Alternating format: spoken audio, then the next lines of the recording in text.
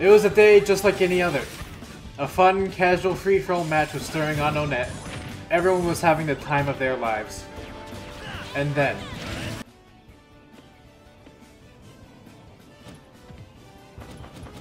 Curious with the new weaponry, Ike waltzes over and claims his bat.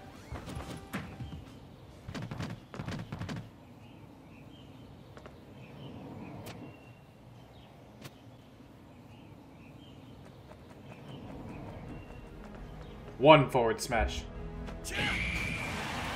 A second one. A third, even. Ike hasn't moved from his spot, yet he's created a commanding lead.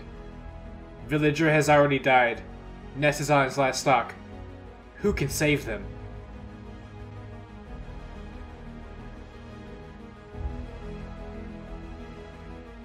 A fourth hit.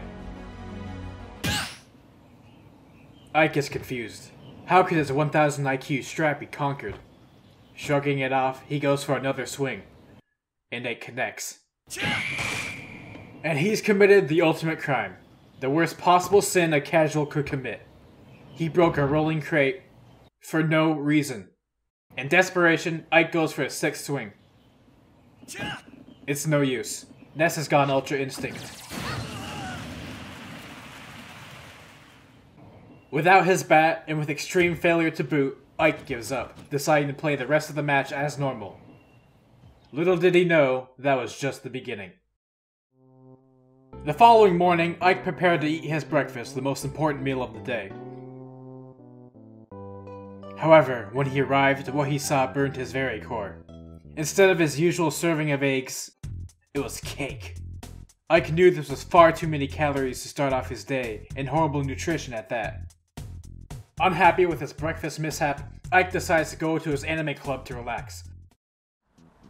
Perhaps they could talk about the ending of The Promised Neverland again, or maybe Ike could showcase his new Lin body pillow. But when he arrives, his worst fear faces him. The anime club. They're playing Yu-Gi-Oh cards. Ike, unable to comprehend the rules of such a game, leaves before the group can notice. Every night afterwards, Ike is harassed with nightmare after nightmare. He falls victim to a brutal item combo.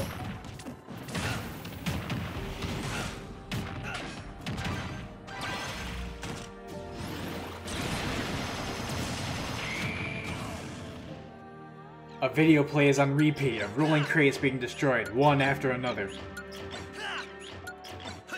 Some nights, he's even chased by his other greatest fear.